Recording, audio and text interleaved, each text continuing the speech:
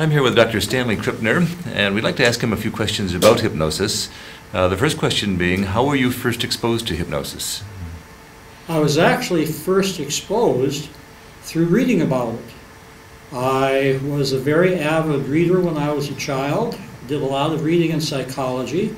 Eventually, I ran into articles about hypnosis, and one of the first things that I read about was how stage hypnosis was very different from how hypnosis was practiced in medicine and in psychology and in dentistry.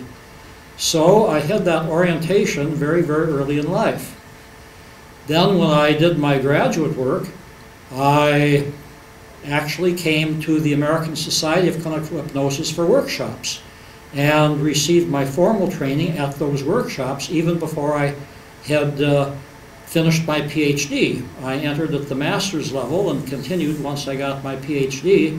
and have been very much involved with this organization and with other organizations and the field ever since. Can you tell us who some of your mentors were, or people who influenced you as you developed in hypnosis? Well, back in those days, the early 1960s, Milton Erickson was still very active, and he was certainly a seminal influence on me. And I went to many of his lectures, many of his workshops, saw many of his videotapes, many of his films.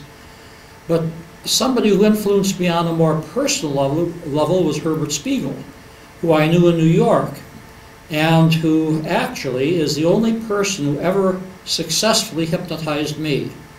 I'm very low on the suggestibility and the susceptibility scales, and it was Herbert Spiegel who really pulled something off. Maybe it was because I was so in awe of him and his prestige. Maybe it was his basic skills, or maybe it was just luck. But I owe him that, as well as his mentorship and his friendship over the years. How long have you been affiliated with ASH, and what roles have you played within the society? Well, I simply have been a member and a learner and an occasional presenter at programs with ASH. And this goes back 40 years, since the early 1960s, probably since about 1960, 1961. Could you share with us your own definition or understanding of hypnosis? It's in my articles and in my books. And rather than repeat myself, I'll give you sort of a condensed and similarly succinct definition. I really see hypnosis as structured suggestion. I think that suggestion is around us all the time. And when suggestion is structured, hopefully by a therapist or dentist or physician, to attain a mutually agreed upon goal, then we call it hypnosis. Now, of course, stage entertainment uses hypnosis. There it's not structured by a healthcare professional. It's structured by an entertainer, but it is structured suggestion, mainly with highly hypnotizable people who are selected from the audience, and it does attain a goal, mainly the goal of entertainment. So what that group does is certainly hypnosis, although I think that obviously it is to some extent hazardous for the at-risk person who gets up on the stage. Also, lay hypnotists, they practice hypnosis. They're not really mental health or healthcare professionals. Some of them are quite good, some of them are mediocre, a few of them are probably harmful, but they also structure suggestion to attain or try to attain mutually agreed upon goals. Have you seen some changes in hypnosis over the years that you've been practicing? I've certainly seen a great many new applications. I have seen a deeper understanding in terms of the research that's been done. I've seen more acceptance by many, many fields.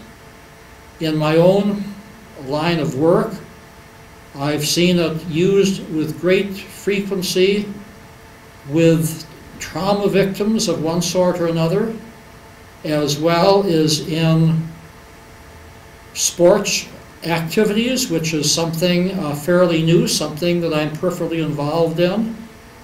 So I think that I've seen many, many positive developments over the years.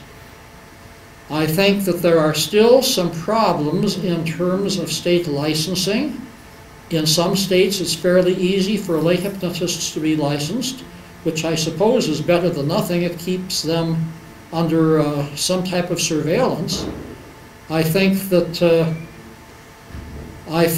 the research is getting better because we're identifying more and more variables that are important, and I think that the individual differences in hypnosis are becoming more apparent, and I think this is a very good sign, a very good thing. Do you have a favorite story about hypnosis that you could share with us?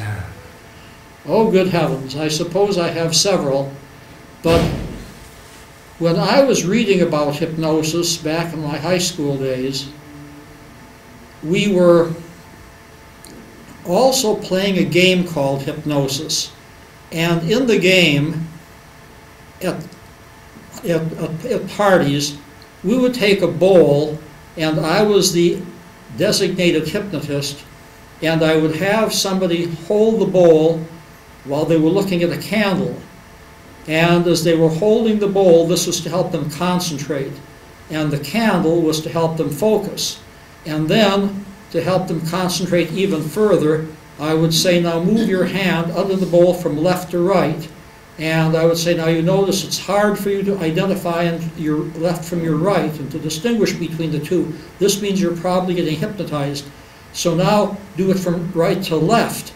And so they'd be rubbing the underside of the bowl and said, now very quickly bring your left hand, or your right hand, whichever was under the bowl, up to your face and touch your face. Now move it in a clockwise position.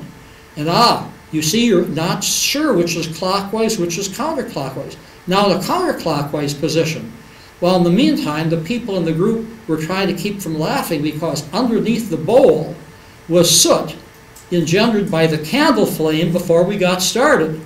And so at the end of the demonstration, we said, we're now going to give you a visual hallucination. Look in this mirror and you will see that your face is covered with soot. And they looked in the mirror and it was covered with soot, and they thought they were hallucinating. And of course the people then finally were able to break out laughing. That's a wonderful story. Well, thank you for taking your time to spend with us this afternoon, and hopefully we can share this with others as well. It'll be my pleasure, and keep up the good work. Thank you.